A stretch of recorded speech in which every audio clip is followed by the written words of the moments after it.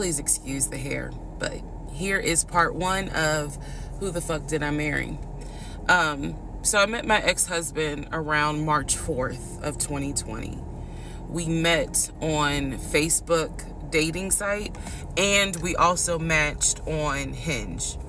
I did not realize that he was on both under two different names. So one was his actual name, and the other one was a variation, like a nickname that he called himself. Different pictures. So it was a running joke between us. Oh, you ain't even recognize that you had matched with me on Hinge. No, I didn't.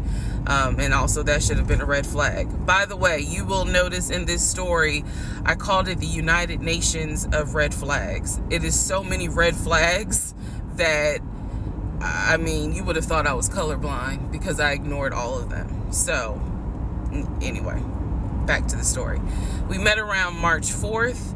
We exchanged phone numbers. He called me and we talked on the phone for the first time.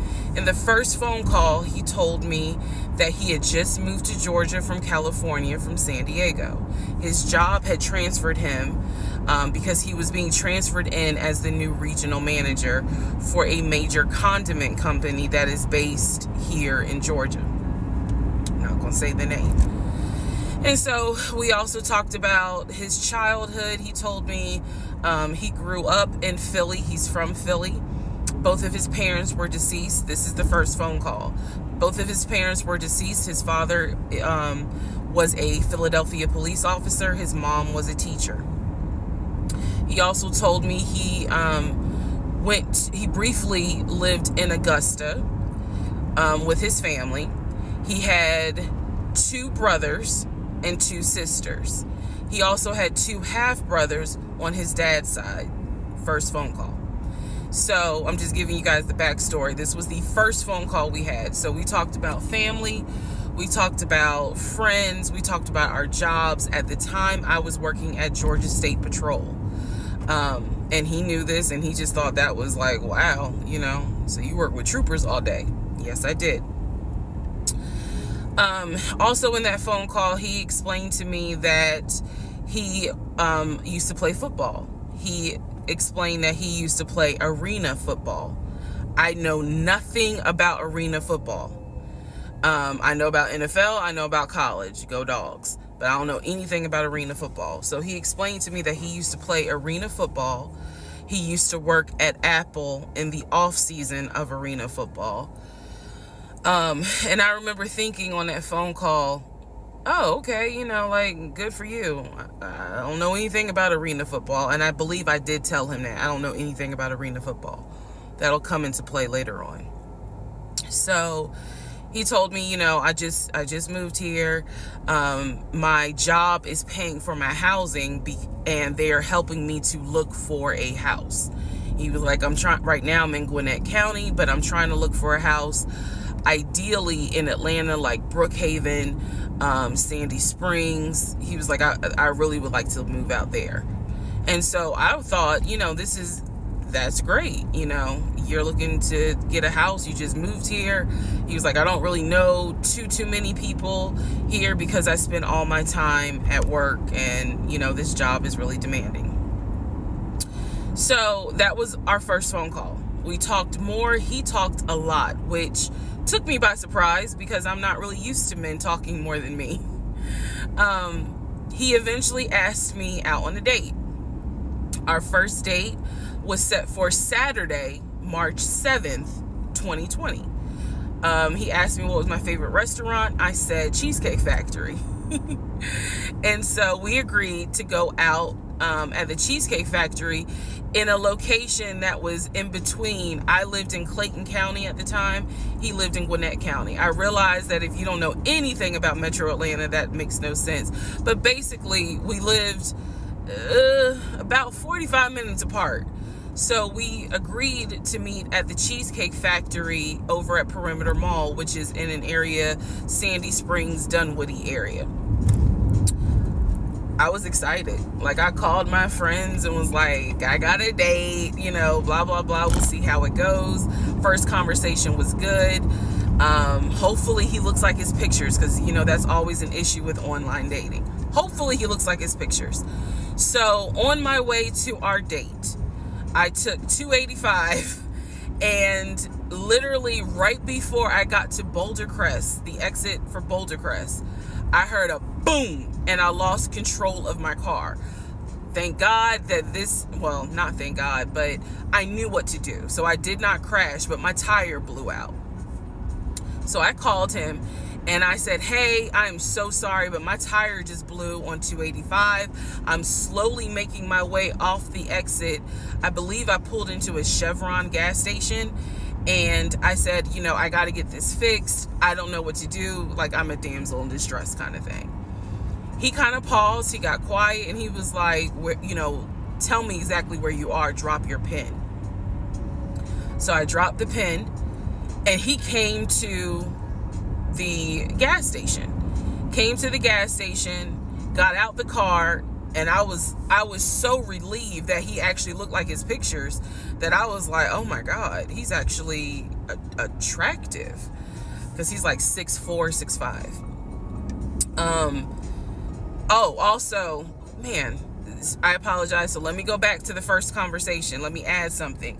He did tell me in the first phone call that he was divorced, and that his ex-wife, she had 2 children, a boy and a girl, who were teenagers, young adults. I think the girl was about 20, and he said that he had a very close relationship with his stepkids, but that he and his ex-wife had divorced because she cheated on him out in California. And so coming to Georgia was a new beginning for him. She was still out in California. The kids were still out in California. And so, you know, he was like, I can't stand her, but I still want to be in the kids' lives.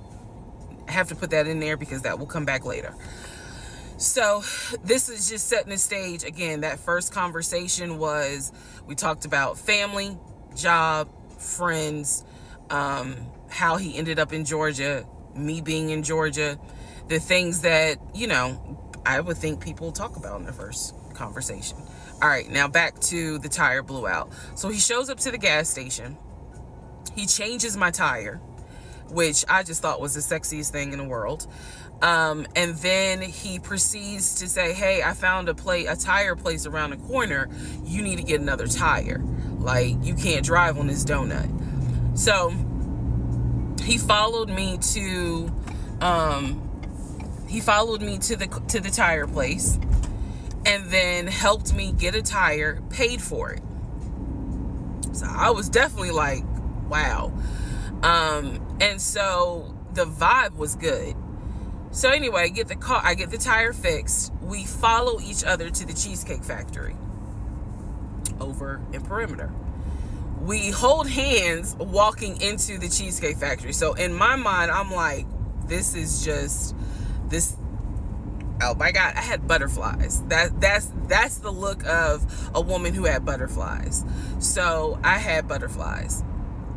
And we go in.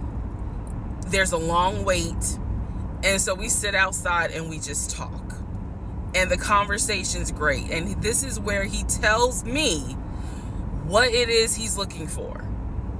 He tells me, you know, I believe at the time he was 42. He was like, I want to get married and it be for real. He's like, my parents were married 40 plus years before my mom passed away. And I want that. I want marriage, family, a house. Like, that is what I want. He was like, I'm as a man, I'm ready to get married, but I want it to be for real, because the first time, you know, it really hurt me when she cheated on me. So he's telling me everything that I wanted to hear. And so he was like, what is it that you want? And I said pretty much the same thing. I was like, I'm ready to get married. Definitely want to have a family. And I want to marry my best friend. So we both put on the table that we wanted marriage. And this is the end of part 1.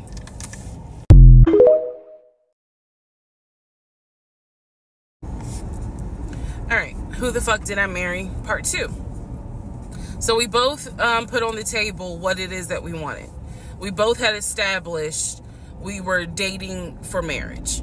We were not dating just to date. We were not trying to be friends with benefits and none of that. So the dinner at Cheesecake Factory went really well. We laughed, we joked, we talked about people, which is kind of up my alley, my sense of humor. It was a good vibe. So at the end of the date, or excuse me, at the end of dinner, we sat in his car and he played this song for me by John Legend. I don't know the name of the song. By the time this video posts, I will put the name at the bottom. I can't remember the song. I just remember that John Legend was talking about, I think I met my wife tonight. And I thought it was a sign. So I was like, oh my God. So anyway, we ended up sitting in the car talking just about life and experiences until about midnight. So during this conversation, he again is telling me how it was, what it was like living in California, how he went out there, he went to San Diego State, he played football for San Diego State. He talked about how, life, he loved it out there, so he stayed. That's when he joined the company. And then he explained that he also did arena football, but only did it for about 2 or 3 years. He claims that while he was doing arena football, the team that he was on won a championship. But again, keep in mind, I don't know anything about arena football. So I was like, okay, I didn't know that they had championships. And he was like, he got a little offended, like, yeah, they got championships. And, he was on that team. So he talked to me about how he worked at Apple. He worked something in the IT area of Apple, but within the store. Again, it was one of those, it's like when I tell people I used to work at Amazon. I really wasn't paying much attention to it. Why? So we talked about all that. We talked deeply into what happened with the ex-wife. It's because I asked. He was not volunteering all this information. So in other words, I get very uncomfortable when men start talking about their ex a lot. That's not what happened. I was asking questions because I was really trying to figure out, okay, are you ready for a relationship, or are you still missing her? So we talked about that. We talked about my exes. That was a mistake I made because I talked about how I dated at one point in time somebody I worked with. That will come back later. And he seemed real cool about it. He was like, that was before me and blah, blah, blah. So the conversation was good. Midnight comes and I go home. Yes, I went home. We ended up talking. Mind you, our first date was March 7th. And within about 2.5 weeks, Brian Kemp, our governor, shut Georgia down. We were going to be on lockdown. So during those 2.5 weeks, we talked every day. We went out again at Red Lobster. I remember Red Lobster. But everything was going great. The issue was, where are we going to quarantine? So the question was, are we going to quarantine at his place, which he had like a studio type of situation. Like, it clearly, where he was staying, I was like, it's like a studio apartment, but he kept telling me like, this is temporary because I'm looking for a house. Like, he showed me